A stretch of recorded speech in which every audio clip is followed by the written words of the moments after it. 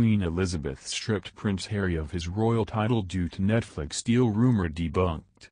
Queen Elizabeth, allegedly, stripped Prince Harry of his royal title because she finally snapped.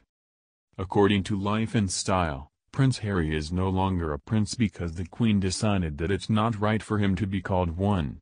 Stripping Prince Harry of his titles also means that he is no longer styled as the Duke of Sussex. Rather, he's simply known as Harry or as Meghan Markle's husband. A source told the tabloid that the Queen has finally had enough after she learned that Prince Harry and Markle signed a deal with Netflix. The monarch, allegedly, thinks that the Sussexes are cash cows, and they're a disgrace to the royal family. The insider also said that the Queen hasn't gotten over how Prince Harry and Markle quit the firm without seeking her advice beforehand. And she's so furious that she's vowed to not let them without paying a hefty price.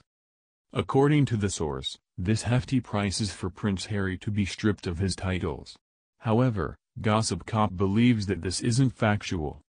After all, if Prince Harry's titles have been revoked, this would have already made front-page news.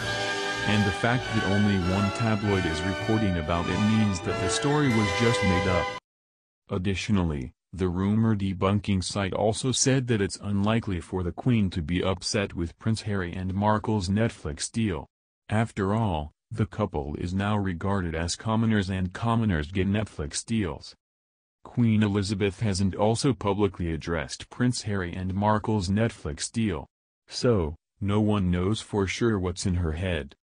In August, the authors of Finding Freedom claimed that the Queen told the Duke and Duchess of Sussex that they can return to the firm anytime they want. Following Prince Harry and Markle's Megxit, the Queen, reportedly, invited her grandson to have lunch with her at Windsor Castle. And it was during that time that the Queen assured Prince Harry that she supports him and his wife. A source also said that the Queen told Prince Harry that he and Markle can come back when they're ready. If this is accurate, this debunks the claims made by the tabloid. The Queen isn't upset with Prince Harry and Markle after all.